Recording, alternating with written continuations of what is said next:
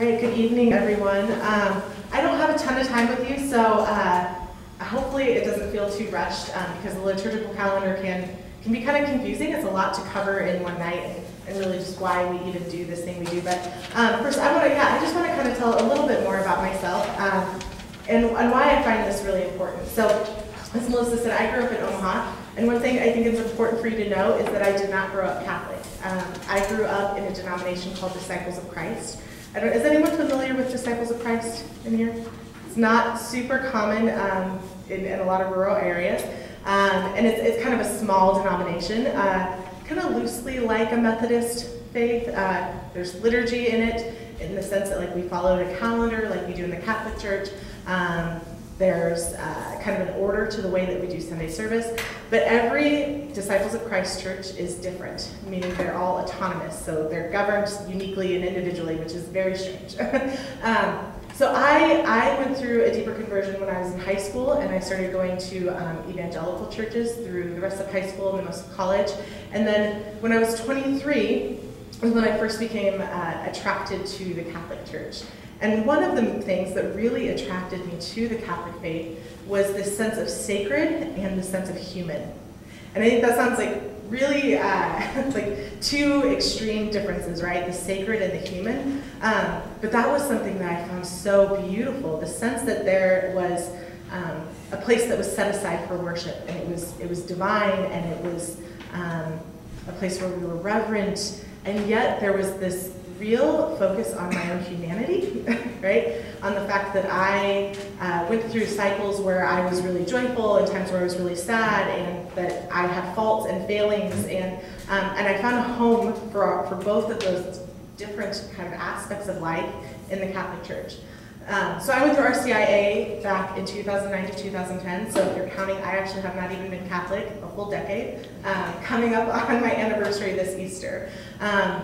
So yeah, I'm very grateful for those of you who are going through the rite of Christian initiation, please know I've been in your shoes.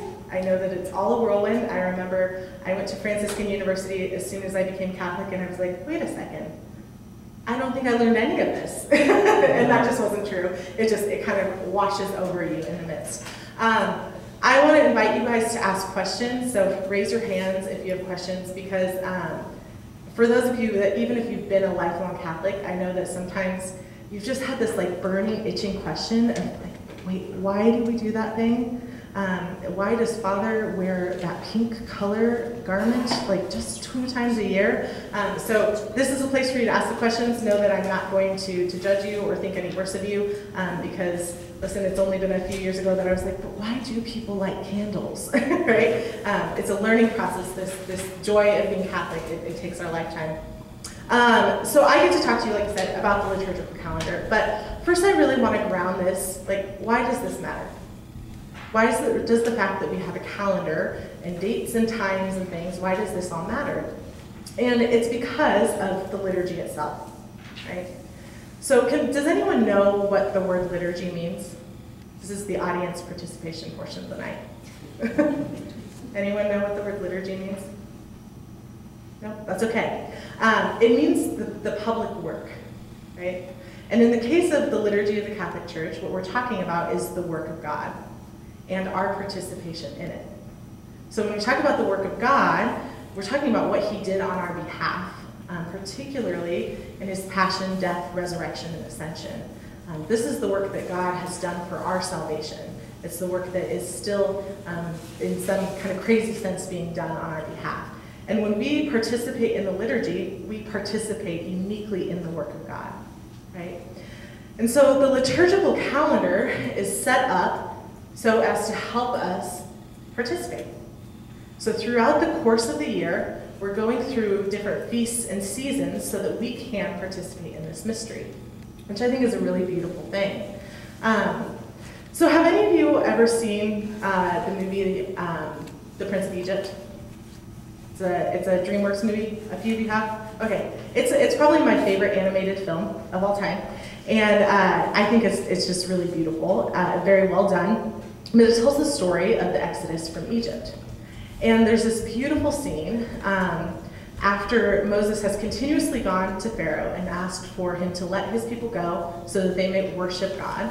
And Pharaoh, of course, refuses, and there's all of the plagues that are put on the people of Egypt. We have the beautiful scene of the Passover, where God tells Moses to tell the people that they are to slaughter a lamb, an unblemished lamb. They're to eat its flesh in its entirety, and they're to put the blood over the doors of their homes. And when they do this, God, the angel of God, as he passes through their town, he will pass over those homes, right? He will pass over those homes, and he will not smite the firstborn of their children. And any home upon which he does not find this blood, he will take the firstborn son. And in the book of Exodus, after God finishes telling Moses that this is what the people are to do, he makes a command here.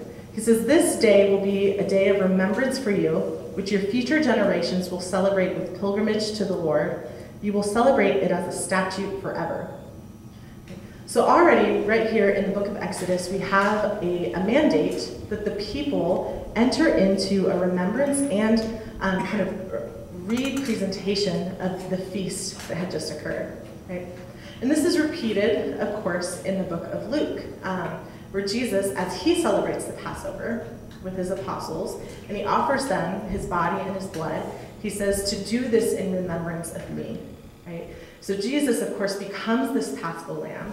He is the unblemished lamb who is slaughtered, who is eaten in its entirety. The blood is sprinkled on all of us so that the angel of the Lord can pass over us, right? So we have this command to enter into these sacred mysteries. So why do we do this, again, at these appointed times? Why is it that, we have Easter? Why do we have Christmas? Why do we have these kind of, this weird layout of it? And the Catechism of the Catholic Church tells us, in the course of the year, the Church unfolds the whole mystery of Christ. Thus recalling the mysteries of the redemption, she opens up to the faithful the riches of her Lord's powers and merits, so that these are in some way made present in every age. So I'm going to do a little bit more audience participation, and I want you guys at your tables we'll take just a few minutes. I want you guys to discuss with one another, what are some ways that your family kind of marked the passing of time as you were growing up? The traditions that you had. So some things, just to kind of give an idea of what I mean here. My family, every Friday night, we had pizza and pop, and we watched TGIF and 2020. And 2020 was probably way too old for me because I remember this when I was like 12. But this was our Friday night routine. Every Sunday, we had a big family meal at 3 p.m. And my sisters and I, we got to take turns choosing who was going to make what meal. So there was even kind of a monthly cycle to our family meals.